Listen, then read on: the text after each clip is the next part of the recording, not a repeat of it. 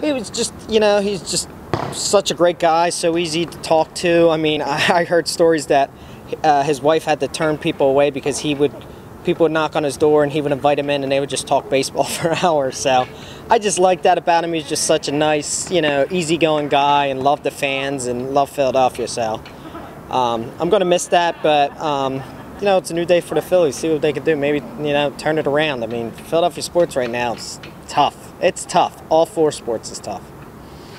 It was bound to happen.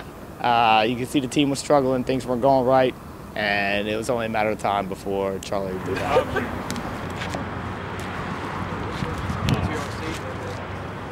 I'm very saddened by it because I love Charlie. I love the way he talks. I just think the players love him, and I think it's going to be a shame, and I don't know if they'll play as hard for somebody else, and I don't think this season is his fault.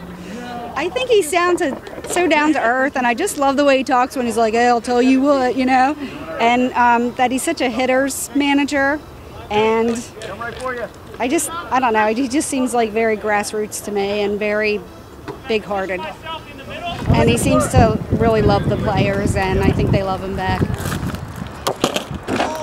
I liked him in the beginning. I thought it was a lot easier when he had people who could hit. And since he didn't get to make a lot of decisions personnel-wise over the last 2 years, and the contracts and such, they didn't play to the strengths of what he was doing when he was doing well. So, 5 division titles, 2 NL pennants, a World Series championship.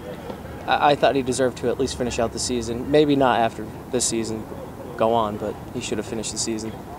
In the future, I hope they get back to winning championships.